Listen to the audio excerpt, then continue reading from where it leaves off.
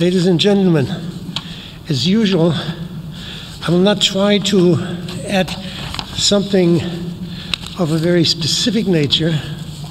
Let me share with you my worries about where we stand these days with resources. I observed very keenly from Berlin, where I live now most of the time, the last German election for German parliament. You all heard about it. We all are waiting for the results of this election in terms of who is going to govern the fourth largest economy in the world. I hope it's not going to be a medical person, but that's just besides the point. When you analyze what has been written down as election programs in Germany of all parties, you find that not a single one has worried about a concept, a systems concept of resource use and what the market could and should do in the future to approach sustainability. Not a single one. The Green Party managed to publish 320 pages. On 3 pages of 320, you will find a few sentences about resources. And they are so wrong, it makes you sick. And when you listened to these television debates, again, in a country that is proud to have furthered environmental concerns very much, and still is in many ways. But when you then listen to these people, and not a single time was the word ecosphere or environment even mentioned. Not even for Mr. Trittin, the guy who supposedly is so important for protecting our environment in Germany and in the world. I can only say I'm very happy we have some beautiful people of the Green Party in Brussels. You'll hear from them. We have some very good people in the Green Party in Germany too, but you don't hear much about it, and they are apparently not in the forefront. We have a desperate situation as far as I'm concerned in reality. I'm fully aware of the roadmap from Brussels, which is excellent. I know, of course, a little bit Achim Steiner. I know his predecessor very well. And he told me, not even 6 years ago, Mr. I don't mention the name, you know his predecessor, he said, leave me alone with your resource problems. I have other problems. 80% of my problems are energy. Well. Now, let me just tell you that as far as I'm concerned, the real problem with our energy situation is, in fact, the resource intensity of the whole economy, including the production of what we call the technical energy, which is the only energy we actually use, except in agriculture in a very few areas. Now, I would like to make the first, for me, very important point. You all know what politics is about, the financial sector, and all these things, which are all very important. But it strikes me as funny that in the fourth biggest economic economy in the world, during an election campaign, which is extremely important for the next 4 to 8 years, who knows, not a single time was there a plan presented for what are we going to do on a systems level in Germany, in Europe, for the environment. Now, let us remember the key issue. The root cause for all environmental problems from a physical point of view is, in fact, the resource intensity. I don't say efficiency, I said intensity of the products and the services on the market. And unless we tackle those, unless we can come to a factor 10 or 20, my friend Ashok from India says a factor 50. We are not factor 10 or 4 or 5. It's going to be a factor 50 in India. I don't know whether it's going to reach it. That is the first point.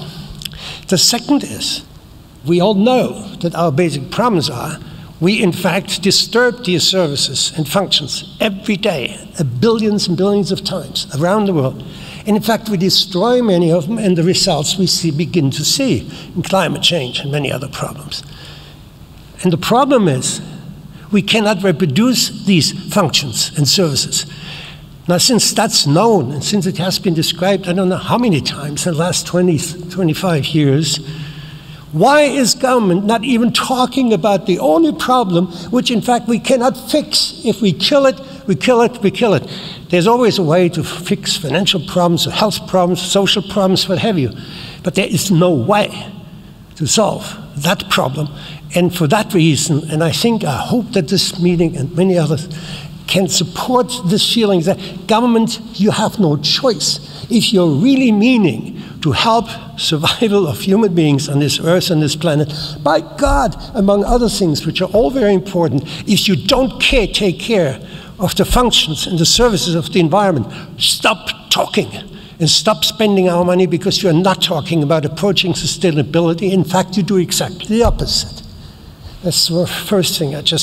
By the way, there is a paper out which I'm sure you can get, which, what do I call it? Resource Turnabout, Ressourcenwende. We all talk about energy Wende, energy turnaround. I think, basically, we should really first talk about resource Wende. We should really make sure, because what we see in the energy area is, of course, largely connected to the resource intensity of our economies.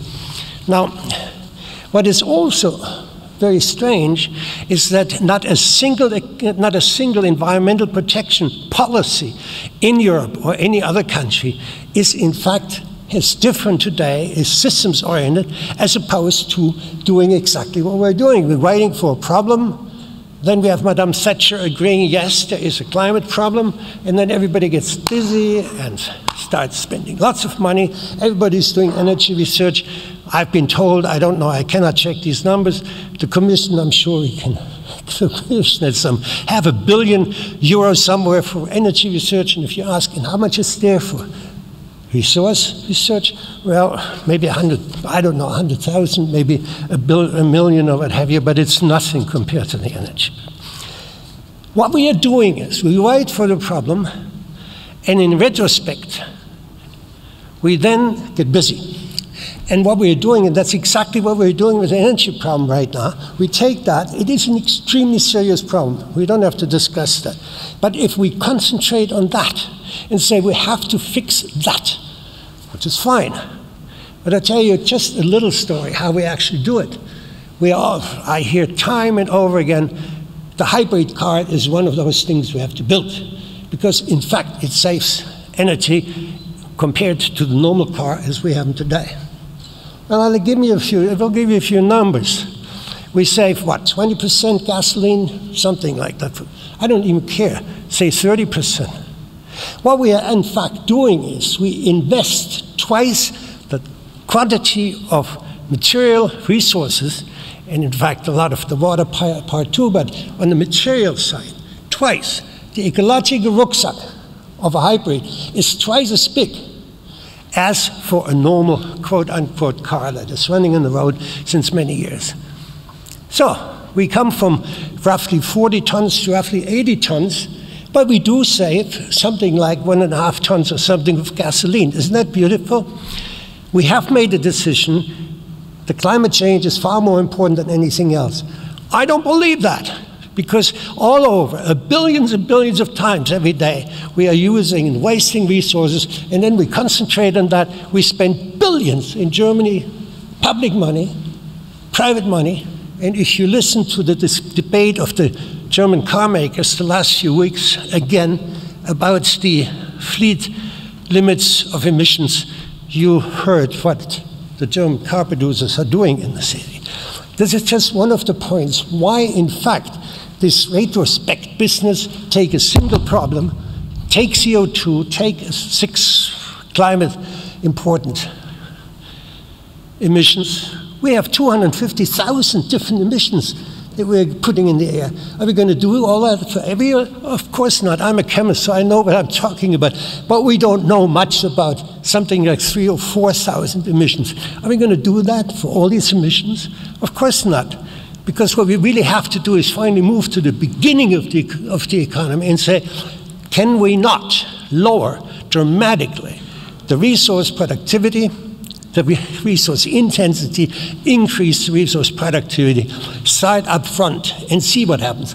We have heard about, well, we have problems with the circular economy. Of course, increase the price of resources. I think it will be a long way. So please look at this paper if you have the time. There are 8 areas which are extremely wrong at this time, including the so-called growth debate, which I cannot hear anymore. Maybe Paul Akins is going to tell you a few things about that. Thank you very much.